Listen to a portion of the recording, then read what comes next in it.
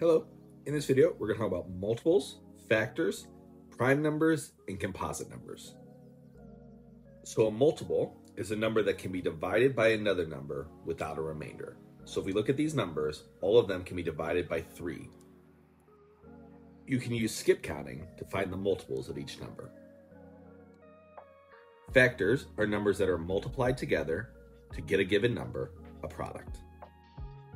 We will use multiples and factors to determine if a number is prime or composite. A composite number is a number that has more than 2 factors, while a prime number has exactly 2 factors, one and itself. Let's first look at determining prime and composite numbers using multiples. If a number is a multiple of another number, then it's composite. If not, then it's prime.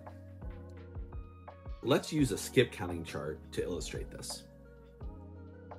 Let's look at 2 numbers, 27 and 71. As you can see on our skip counting chart, 27 is a multiple of 3 and a multiple of 9. But 71 is not a multiple of any number. Therefore, 27 is composite, 71 is prime. Now, let's use factors to determine prime and composite.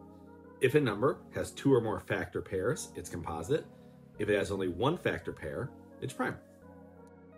Let's look at 17 and 35. So the only way to get 17 is 1 times 17, but 35 we can get with 1 times 35 and 5 times 7. Therefore, 17 is prime, 35 is composite. Here are some generalizations about prime and composite numbers. All even numbers except 2 are composite numbers. Only 2 and odd numbers are prime numbers, but some odd numbers can be composite. Here is a list of all composite numbers, 100 and under.